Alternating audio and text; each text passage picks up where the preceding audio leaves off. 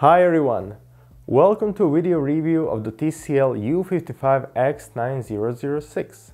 This is TCL's new flagship TV launched at IFA 2017 and is also company's first QLED TV.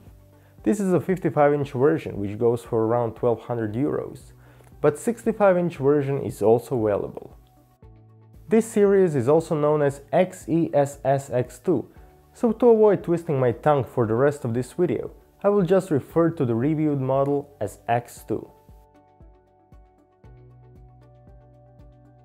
Let's talk about design first. TCL went with premium 360 degrees design, meaning that care was taken not only on how TV looks from the front, but also from the back side. I'm sure you've already noticed silver stripe below the screen, with 3 circles on the left and 3 circles on the right.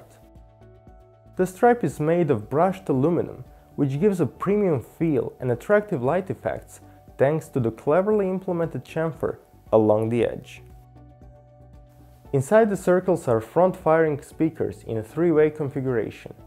I'll talk more about sound a bit later. The rest of the front is all about semi-glossy screen and just a few millimeters thick bezels. A look from the side reveals very slim design in the top half and overall thickness that is less than 5 cm in the bottom. All connectors are in the lower half and can be hidden with supplied covers, one small for power cable and the big one for all other connectors. The big one has just basic cable guidance, there is no advanced cable management implemented here. All connectors look to the side and they include 3 HDMIs, 2 USBs, Ethernet, antenna and satellite inputs, toslink, headphone jack, and so on. The stand is very simple, just 2 L-shaped metal profiles that hold the TV firmly on the table. You can also mount it on the wall using standard VESA mounts. Supplied are 2 remote controls, standard and more advanced one, both of which work well with Android 6 TV platform. The advanced remote is compact and has a built-in microphone and a pointer similar to the one on LG's Magic Remote. You can learn more about user experience if you click on the info card or check the link listed below. Just like Samsung's or Hisense QLED TVs, TCL X2 is also using quantum dot technology that allows it to display a wide range of colors necessary for UHD HDR content. Still, as opposed to X1, which is now TCL's former flagship TV, X2 doesn't have a UHD premium certificate, despite being able to display over 90% of DCI-P3 color space, having native UHD resolution, supporting HDR10, and so on. So what's the catch? Well, the reason why UHD Premium badge is missing is because X2 cannot go as bright as is required. Although I measured peak luminance of almost 670 nits, which is 20% above the value specified in the datasheet, this is far from UHD Premium requirement of 1000 nits. X2 is based on VA LCD panel with ANSI contrast of around 4000 to 1.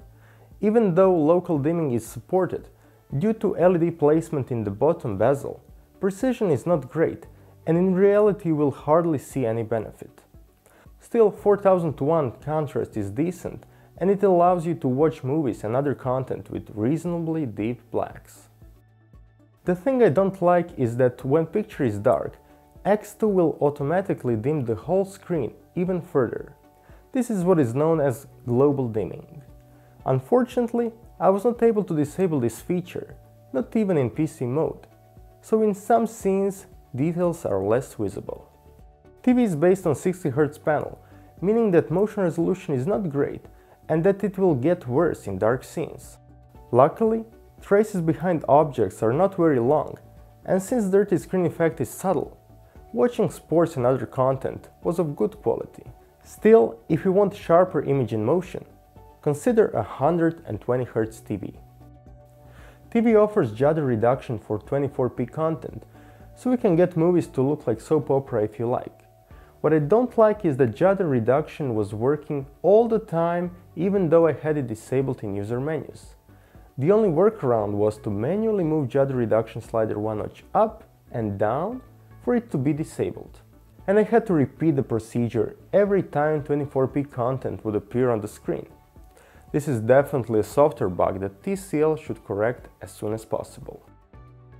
My tests have shown good upscaling performance and effective noise reduction. It was interesting to find out that TV was not able to properly detect all tested cadences of interlaced signals. But in reality, this was not causing issues while watching DVDs or other interlaced content. Coming back to HDR, X2 supports HDR10 and HLG formats.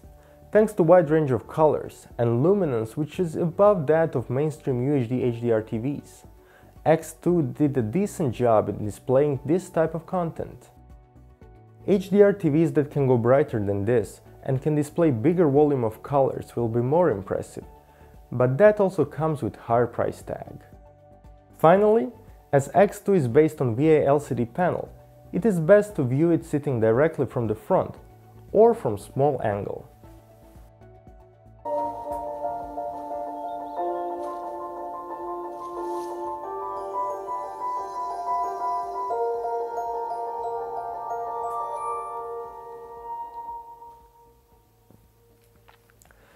Sound quality is definitely above average in this price category.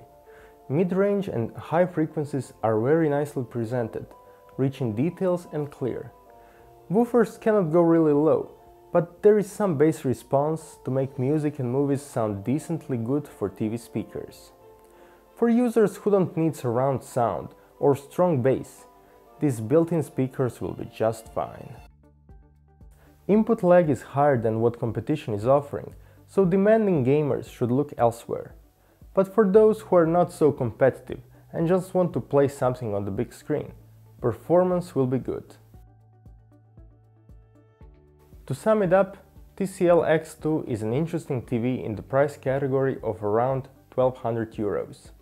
It's got premium design, good picture quality, above average sound quality, then Android TV platform, 2 remote controls, and true quantum dot technology that shows its benefits with HDR content. With that being said, there are disadvantages such as implementation of a 60 Hz panel, imperfections in software that hopefully will be addressed soon, lower peak luminance than that of competitors, and high input lag in game mode.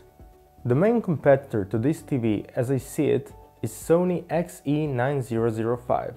Compared to TCL X2, Sony has better motion resolution, smoother movie playback, higher peak luminance, better upscaling, lower input lag, and more or less same color gamut, making it a more attractive choice.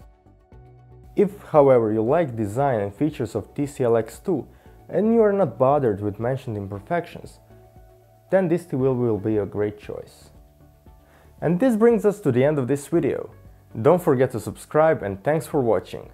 Till next time, goodbye!